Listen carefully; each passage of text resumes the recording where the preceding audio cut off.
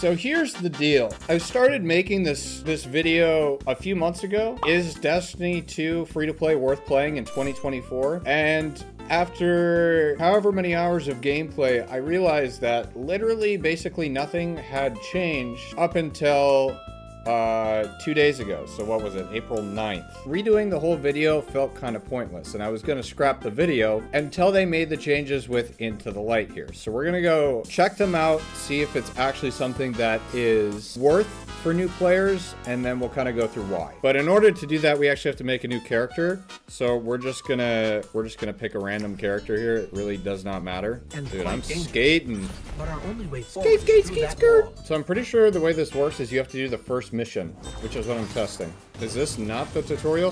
When is the tutorial skip? I thought it was after the first mission. No! Sync with Shahan near his camp. What? What does that mean? Is this the new skip thing? It is. Okay, so this is what we were looking for. This is what was recently added. Because if you haven't played Destiny in a long time, I'll keep it a $1.50 with you. The New Light experience, aka coming back to the game or starting the game new, is miserable. Skip the tutorial and fly to the tower. That's what I want to do. So they now allow you to skip all the New Light stuff, so you can save hours of your time. Skip New Light, fly straight to the tower and skip the New Light tutorial and join the Vanguard. So let's see how much of this it actually skips. Permanently skips the tutorial. This is available at any time. Alright, so I should get subclasses and stuff then. For the first time ever, everyone's favorite mobile game is doing something insane. That's right, baby! Raid Shadow Legends! During the Spring Hunt, new players can win a free gaming console plus up to $10,000 total value of Amazon gift cards. Raid is celebrating the arrival of Spring Teleria with a special Spring Hunt minigame. All you have to do to win is download the game using my link in the description and head over to this link, springhunt.plarium.com. Enter your raid ID to join the competition.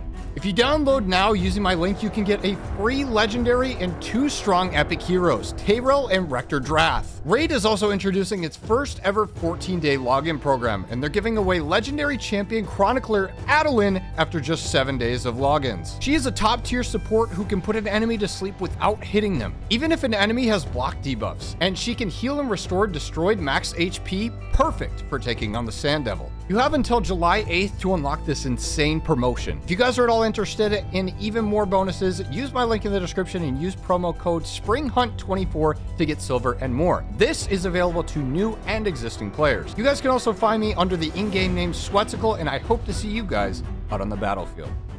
The last survivors of humanity's collapse. Okay, this call is the city home. unskippable, but okay, that's fine.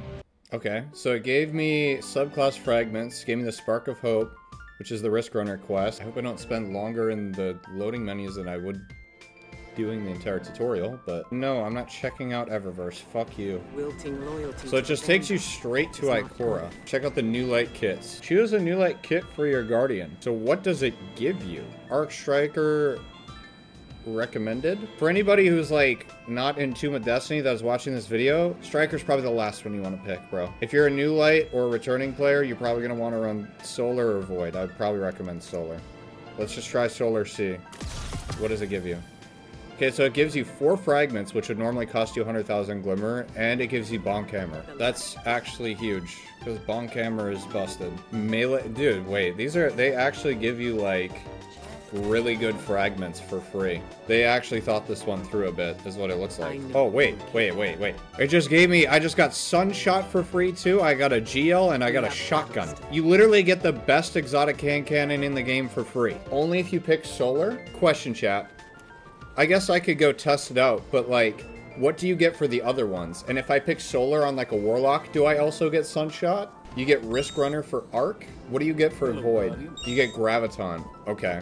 How many new players are there really though? Brother, their whole business model is funneled off of new players. Quickly. For a long time, man. You would be genuinely surprised. The nice part about not picking Arc is you're gonna get the Risk Runner quest anyways from Devrim, and it's a super easy quest. It'll probably take you 20 to 30 minutes if you're a new player. It really doesn't take long at all. So I probably wouldn't recommend picking Arc on any class. They probably should have chosen a different exotic to give people for Arc. Arc is really good on Hunter, but it's only good if you have like certain exotics. It's not great at a base level. If you're new to the game or you're coming back after not playing for a long time, you should prioritize survivability. And the best way to do that is usually Solar or Void. All right, so we go to the Hall of Champions. This is new with Into the Light as well.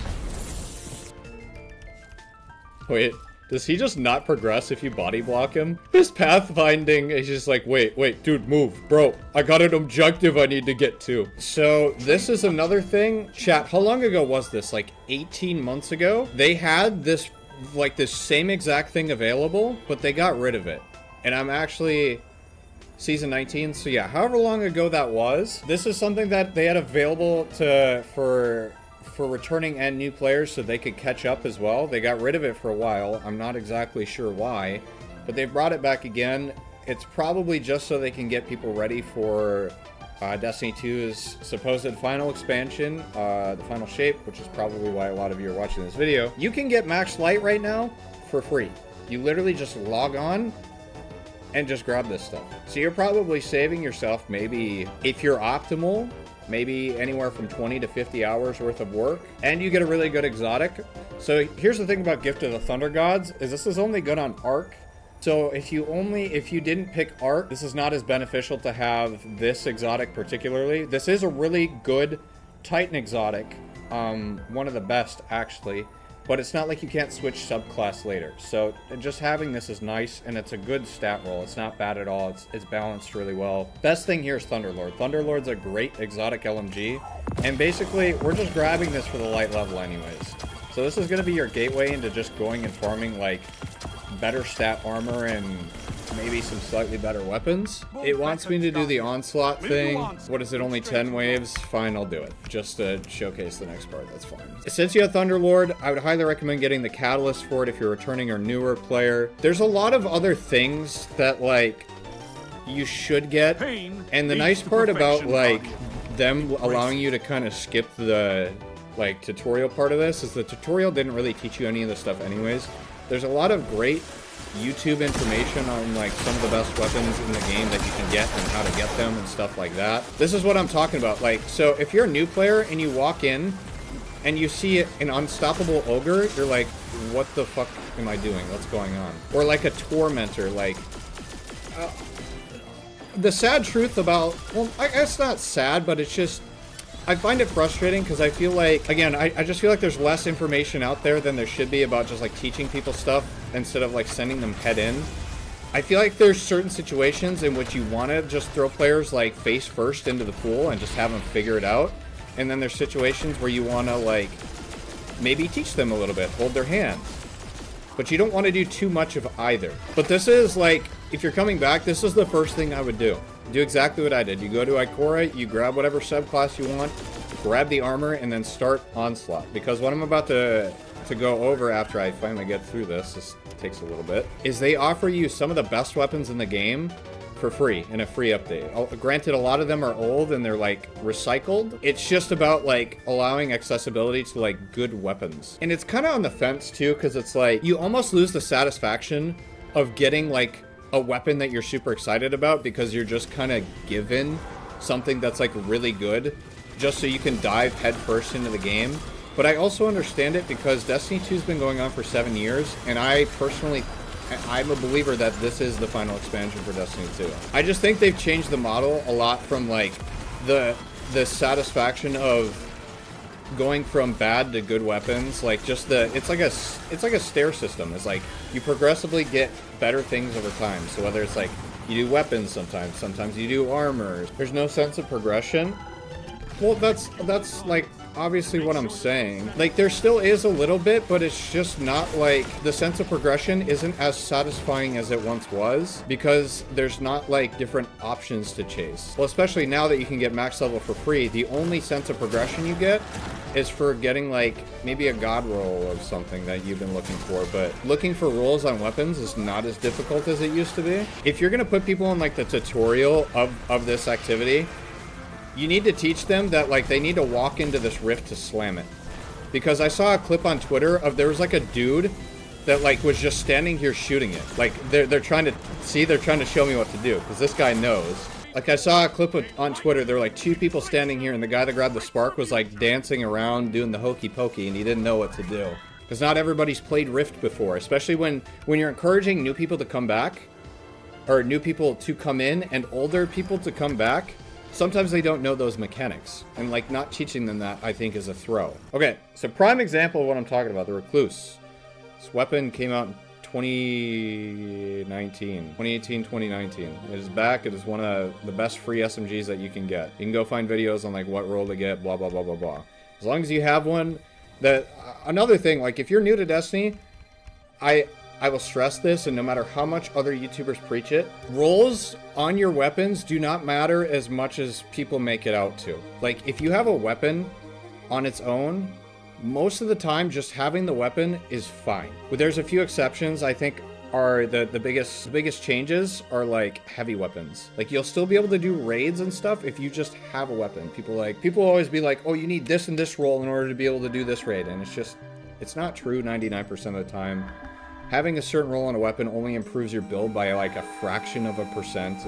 It's only really used for like the top of top players. So if you're really not going for a world's first raid, don't listen to all that garbage. I've had that many times before where I'll go into a raid on a free-to-play account with the same weapon that somebody else has, but they have the better roll, and I'll still fucking out DPS them, bro. Gameplay knowledge is much more important than your roll on your weapon. Okay, so you get another one for free too. So now I got Edge Transit. Not a terrible roll, to be honest. Okay, so if you get like a 2 out of 5 roll instead of a 5 out of 5, you'll be fine. Really good PvP pulse rifle. I don't know if Recluse is good for PvP as well, but it's good for PvE. Hung Jury, really good scout rifle. I would highly recommend explosive rounds on it because it allows you to do damage. There's no damage drop off with explosive rounds, so you can shoot from any range.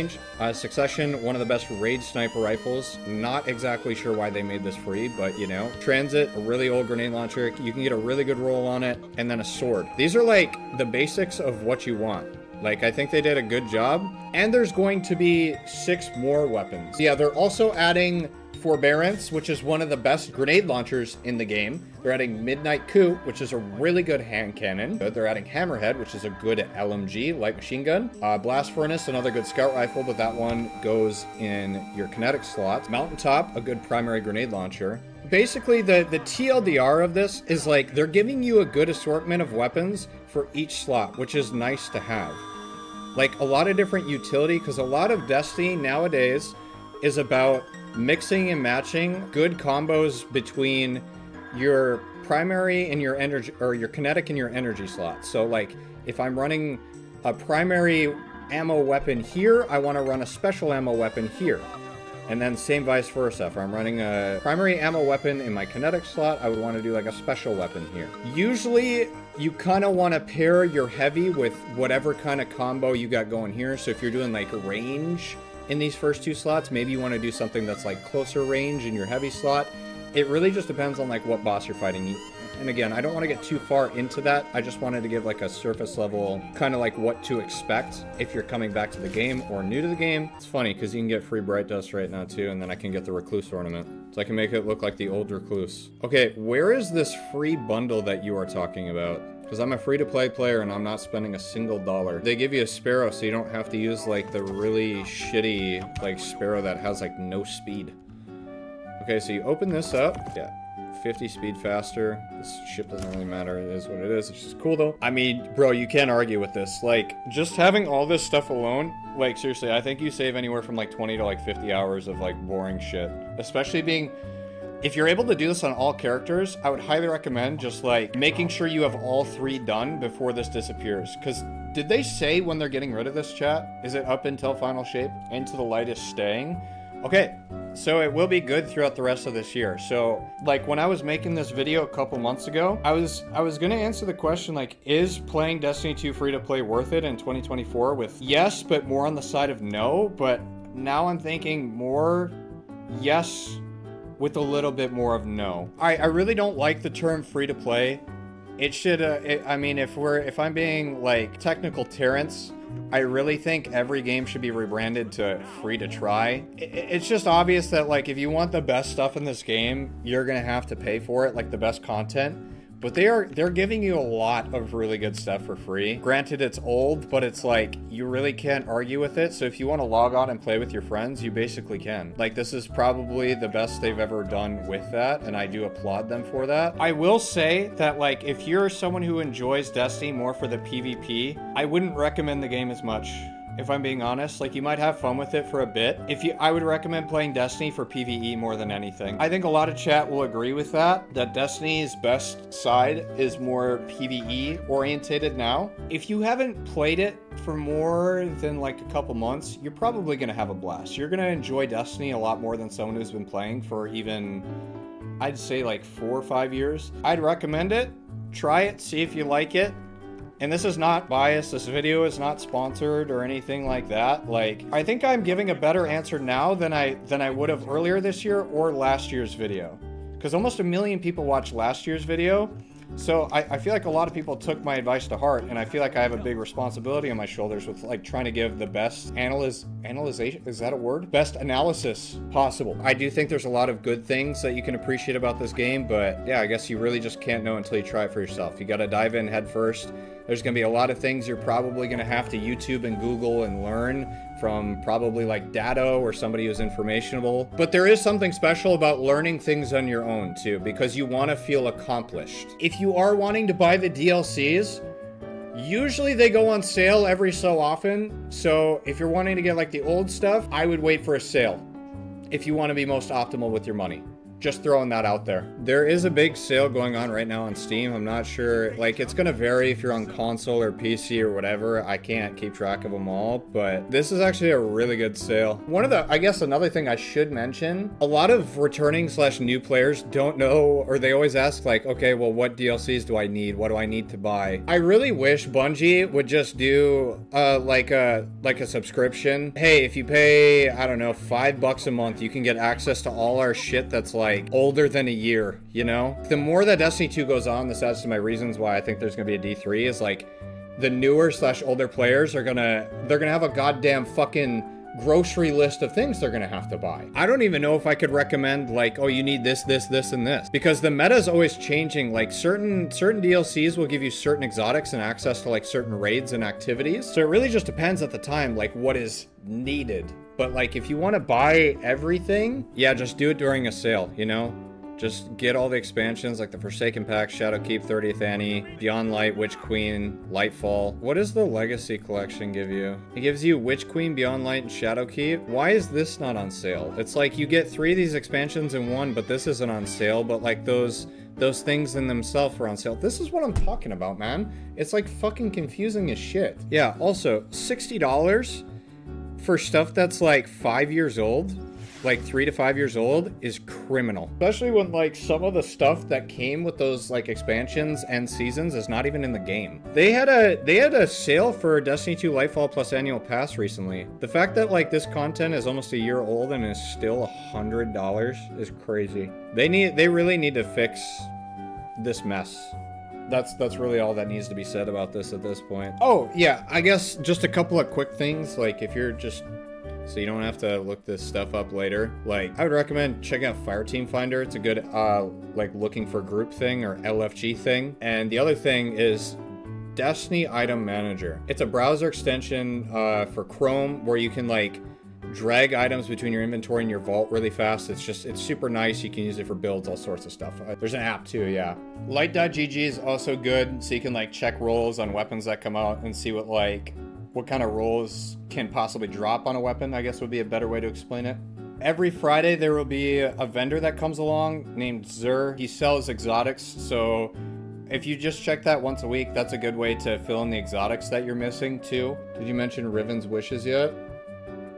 No, I don't even know what those are. Oh, wish tokens give you like raid weapons and exotics. I see. Yeah, these would be good too. Yeah, if I were to choose one from each, I would choose Pyrogale. I don't even know if all the hunter ones are kind of bad, right? Maybe this one. And then for Warlock, obvious choice is I call it the Dent Head. This one's great because you can make a ton of heavy ammo for your team. It's great. And that's like a much easier way to get it rather than just getting it from more of a random drop. Okay, well, I think we've covered about everything. I don't think there's really anything else I really need to say about like the new light experience. I think this is gonna be the last year that I do the is it worth it and blah, blah, blah year. Besides the recent changes, a lot of the information that I've made in the past couple of years of videos is pretty much the same. Still a lot of work you have to do, but if it was informative, I hope you enjoyed the video. That's about all I got.